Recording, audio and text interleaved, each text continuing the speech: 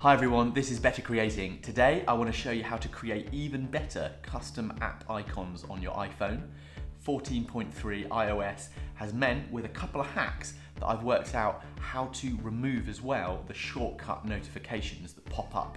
In this video, I'm going to take you through the process of simply adding icons using shortcuts, how to suppress this annoying little pop-up that comes up when you're using the shortcuts so that it is a clean connection from icon to app. And finally, if you want to make your own icons, there's a really simple way to start playing with doing that. So it's a little creative way that I've found to minimize distraction, pull myself away from that social media, and also to make my phone look pretty cool.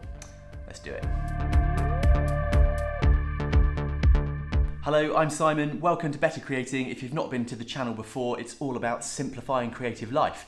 I make videos about creating content and living a creative life, simple living and productivity. Now, I'm a big fan of being productive and minimizing the distractions that prevent me from doing the important stuff. And actually, spending like an hour designing my phone like this has meant that I find this is much less distracting. It doesn't draw me into using social media. As you can see here on my phone, I've created this kind of minimal look. Now, you can buy packs of icons, and since iOS 14, we've been able to design our home screen. And it has been for a while that we get this. When I click on Twitter, you get that little Twitter shortcuts notification. I've worked out a way, finally, to suppress that. So if you see on my Photos app, if I click on it, nothing. And there are some of the app icons that I've been kind of messing around with. First of all, let me show you how to install custom icons. You can buy packs, you can create your own, that's up to you.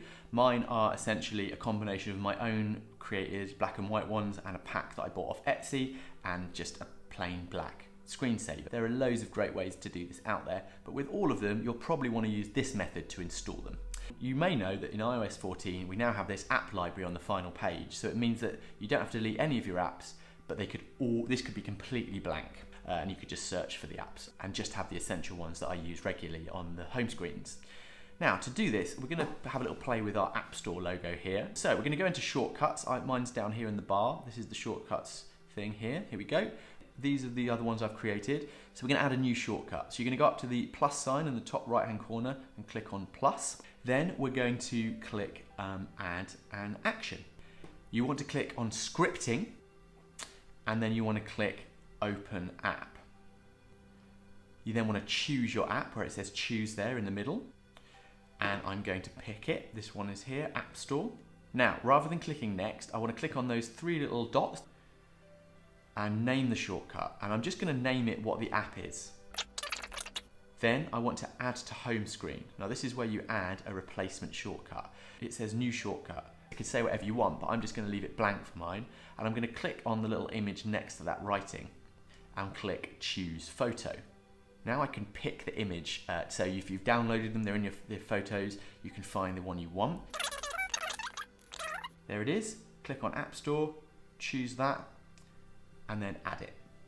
Click done, and we should now see on the page, there it is down the bottom. So I now just want to get rid of my App Store, so I can hold my finger on App Store, remove app, and just remove it from the home screen. Don't delete it. Put that where it was, and there you go. So that does seem like a lot of steps, but trust me, once you get quick at this, it's just, you can just whisk through it because you repeat something, you know how to do it. So yes, that is the way to do it. However, when I click on App Store, that little pop-up turns up. Let's look at how we turn off notifications for our shortcuts. So we want to go into settings, and under settings, you have obviously notifications, but this isn't actually where they keep the notifications for shortcuts, as it's hidden away by Apple. You actually need to go into screen time, see all activity there under my daily average. Then down here, you go right down to the bottom and you'll see notifications. Click show more.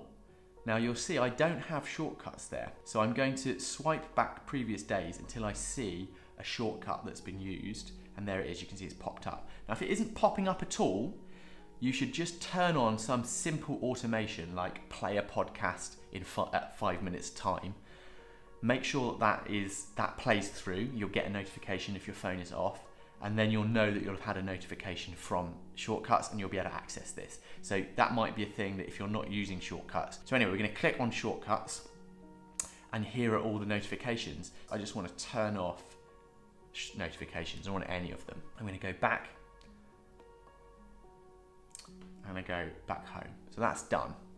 However, I would think on one I haven't done, we still get the pop-up. So that's at least suppressing the big shortcut notifications you'll get, but it's not going to suppress those little ones when you just open an app, for example. So this is how we do that. So you're going to go into shortcut. Next to my shortcuts is automations, okay? Now what happens is if I set up an automation to do something when I open the app, something really small that just doesn't have any impact on your life, ever, it will suppress the other shortcut. Let's do it for the App Store. I'm gonna add an automation from that little plus sign in the top corner, create a personal automation. If you might just see this straight away if you haven't got any. I'm gonna go down and you're gonna click there on app. So it says, for example, when weather is opened. That's what we want. Leave it as it is, so when an app is opened, you're going to choose the app. Now we're doing the App Store on this go, so we're going to click that, done. Go to next, add action, and then you need to add something that it will trigger whenever that app is opened. So that might be to add a number in calculator. So if you just go to settings, there's a couple of things that you could do. Anything that's like a kind of accessibility thing that isn't going to impact anything. So I'm going to click set zoom and I'm going to turn zoom off. So every time I open an app in the background, it will just go turn zoom off. Click next. And finally, where it says ask before running, you need to make sure that it doesn't ask before running. So we're going to do that. Click done. There we go. So it's made. I'm going to go out of that app. You might just want to shut the apps that you were using. I'm just going to shut all of them in case, just to make sure it's going to happen. Now let's click on App Store. No pop-up. How about that? Here's a quick example of how to make your own app icons. Now let's say that you've downloaded a pack of images to add in, but it doesn't quite have the one that you want. Let's say I wanted to add this one here, which is Filmic Pro. Filmic Pro, it wasn't on the collection of images, so I want to create my own. Well, this is how I'm going to do it. I'm going to go into Safari. I'm going to search for Filmic Pro, and I'm going to go to Images, okay? And look, there's the logo. I'm going to hold my finger on the image and add to Photos. We're then going to go into Photos, click on the new image and edit it. Now, of course, if you want to get really clever, you can do things like replacing color, things like Lightroom, Affinity Photo, those kind of applications would allow you to do a lot of cool stuff. Check out my video on iPad apps for creators, which would give you a couple of ideas of places to go to do that. So I'm going to click down here on the little crop button down right, and I'm just going to crop this. I'm going to click on the little squares top right and go to square. For mine, for black and white, I'm going to go to looks and go right along to the end to noir. And then I'm going to go and think about anything that would help this go more black and white.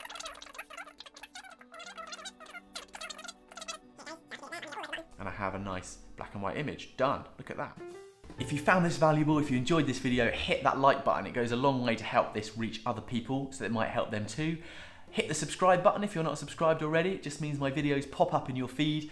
More of this kind of stuff around productivity, creative life, simple living. But whatever happens, get outside, get off your phone, and get some fresh air. And I'll see you in the next video. Bye.